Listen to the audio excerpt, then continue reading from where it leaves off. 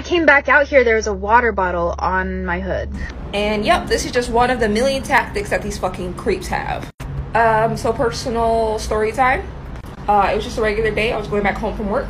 I was walking on my phone, not really paying attention. And then a man, very sketchy looking man, approached me with like a cute little fluffy dog.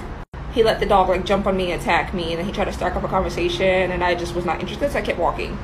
And then I noticed that like further down the street, there was a man standing there just watching us. He looked sketchy as hell as well. And then he hid in between two buildings.